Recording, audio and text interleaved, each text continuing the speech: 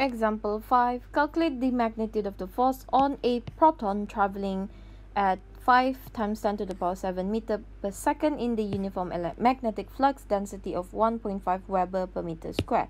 If the velocity of the proton is perpendicular to the magnetic field, so V is perpendicular to the magnetic field, and the velocity of the proton makes an angle of 50 degrees with the magnetic field. Okay, so given the charge is 1.6 times 10 to the power of negative 19.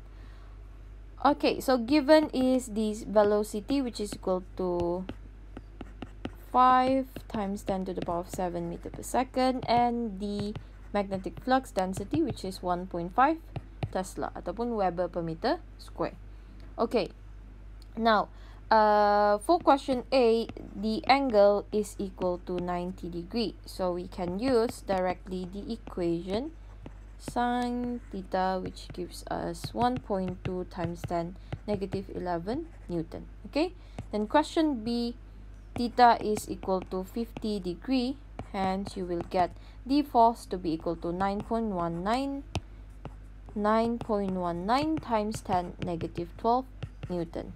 Remember, the magnetic force is at a maximum when the angle is equal to 90 degree, or when the velocity of the proton or when the velocity is perpendicular to the magnetic flux. All right, okay, so that is on example number 5.